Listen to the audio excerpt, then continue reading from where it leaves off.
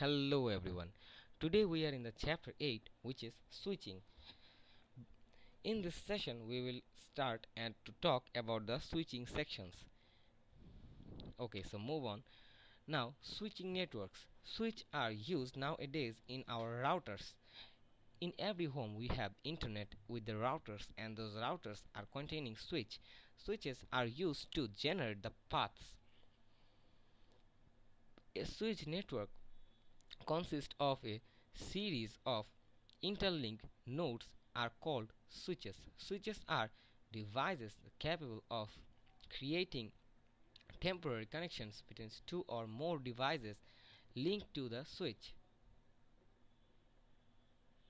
By this diagram we can see that switches are linked with each other.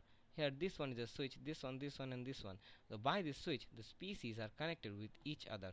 This is the basic work of switch. Now switching have three types: circuit switching, packet switching, message switching. And packet switching have another two types. One is diagram approach and another is virtual circuit approach. Circuit switching. In the circuit switching section, the switch first need to generate a path that A wants to communicate with M, and first of all in circuit switching it will generate a path that how it will go to the M, then it will send the data is known as the circuit switching network. In here we use the FDM and TDM section, which is frequency divisor moduling and time division moduling. Advantages of circuit switching and disadvantages are given here. In the circuit switching it generates the path, so it is obviously reliable, but in disadvantages, if sometimes the path is break or lost, how the data will go. This is the disadvantages of circuit switch. There are three phases of circuit switching. First, we need to connection setup. First of all, we need to set up a connection, then transfer the data, and then connection tear down. That means first we need to build up a connection, then actually send the data, then terminate the path. These three phases are very important for your question.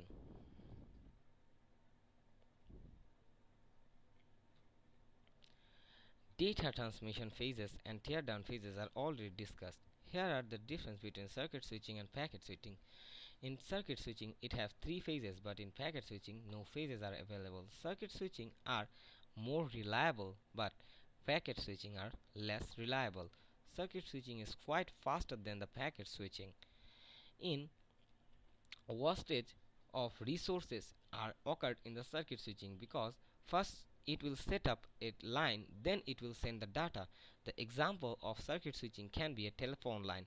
If you are talking to your friend, the line is busy, no one can communicate with you and your friend in the circuit switching technique. But in packet switching it is like a Facebook messenger system. That means if you are chatting with your one of your friends, another one can easily send you message. This is known as the packet switching.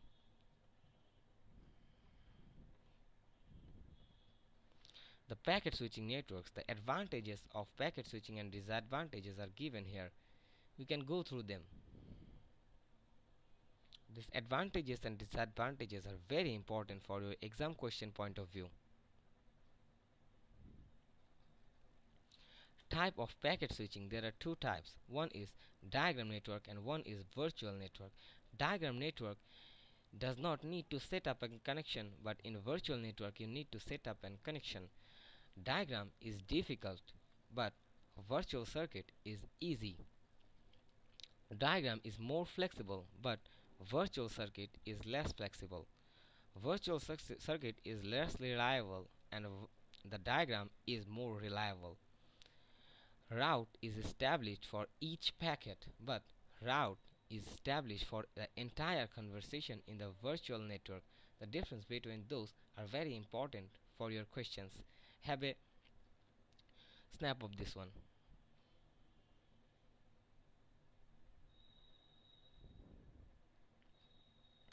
Here is the figure of diagram network where the packets can go from different routes.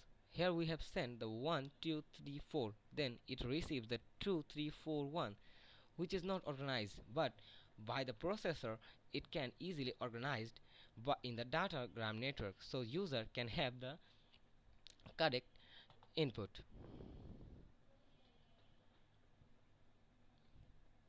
Routing table is used to generate where to go and how to go. The delays occur in the processing unit or transmission section where you put the data on the line. Here is a delay which is known as propagation delay, and when you send the data from one source to another source, this is known as a transmission delay. There are four types of delays which we will discuss in further slides. Here we have port A and port B. Here we have two switches in between them. First of all, we need to transmission time for transmitting the data. Then there is some waiting time for processing delay, and after that we will send the data again to next switch, and there is a waiting time, and after that it will send again to the B port.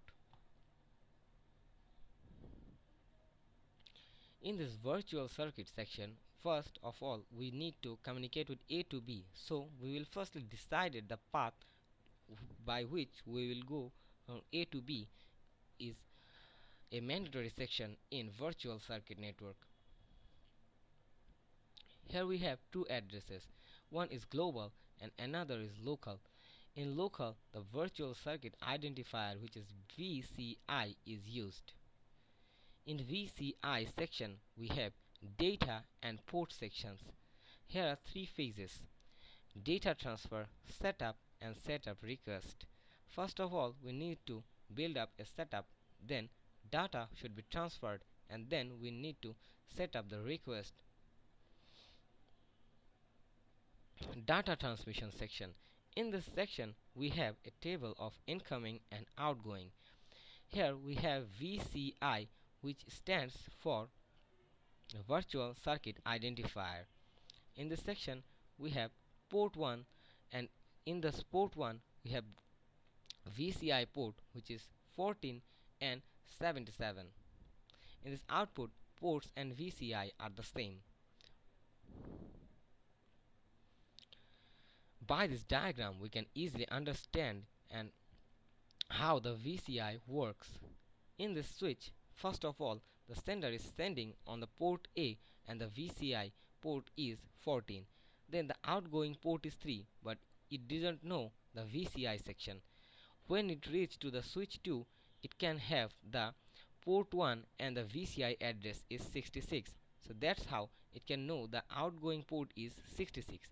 After it transforms the outgoing port 2 to the incoming port 2, and here the VCI address is 22, then it will know the outgoing address will be here the 22, and after that it will send the data to the port 3, and here it can get the VCI address is 77. That's how it knows the outgoing port VCI address is 77. That's how we can generate this table: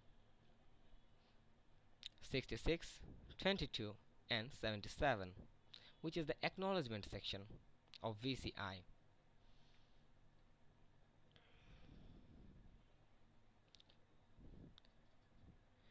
Tear down phases are the final level where we need to tear down the function.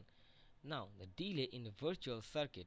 First of all, we need to set up a connection. Here is a setup delay, then transmit data from one switch to another, then another to another, and then the final destination. Because we have set up this first, so there is no delay in transmission time, and after that the tear down signal will take some times, which is known as the tear down delay. So the total delay is known as from the setup to the tear down is known as the total delay of delay in VCI, that means virtual circuit networks.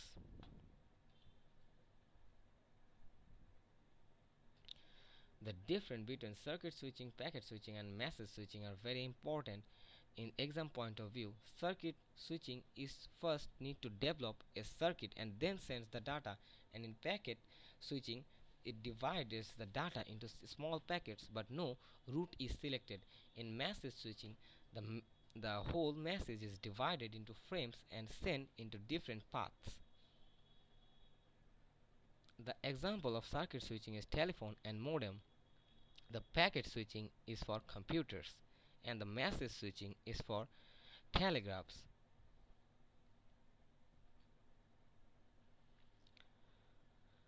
Here are the difference.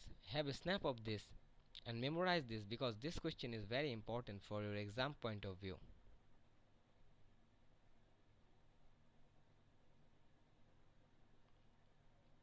Now, structure of circuit switching. In this technology, we have space division switching and time division switching. If we divided by the space is known as the space division switching. Here we consider the space is the major fact, and in the time division switching we here where the time is the major fact.